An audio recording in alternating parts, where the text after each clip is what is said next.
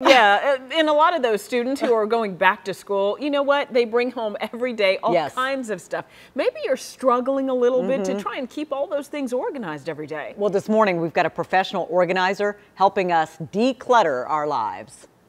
Overwhelmed. Number one word I hear every day. I'm so overwhelmed. Professional organizer Heather Rogers says the number one culprit, mounds of paperwork. So people come home from work and from school and they just pile everything, all the paperwork, all the mail, all the kids' homework, everything just gets piled on every flat space in the house.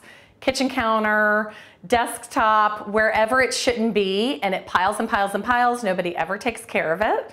So things get lost in the shuffle. Including important papers coming home from school. Rogers says create a system using colored folders. Here you go, Mom. Sign the paperwork.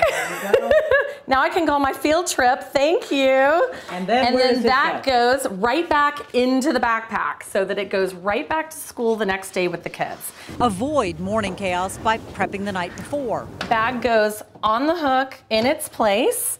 And then we're also going to put their socks and shoes here for the next morning. Use what Rogers calls the drop zone. The area of your home where every single person in the family should have a hook, a bin, or a basket so that they have a place to put their stuff. That zone can be in the kitchen, the garage, a mudroom, but make sure it's where you come into your home and out in the open. When you hide things, you typically don't take care of them on a regular basis because you forget that they're there. Rogers recommends what she calls vertical filing. You want a weekly section and a monthly section.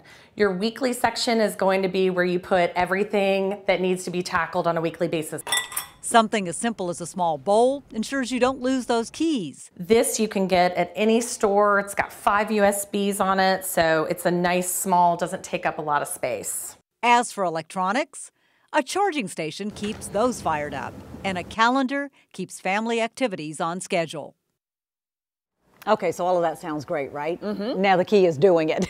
She says you got to be consistent to make any system work for you, and we've put a link to her website, Simply Organized You, on our website. I'll also have it on my Facebook page. Yeah, the thing is, when you get organized, hopefully you could stay that way. That's that kinda the key, helps, right?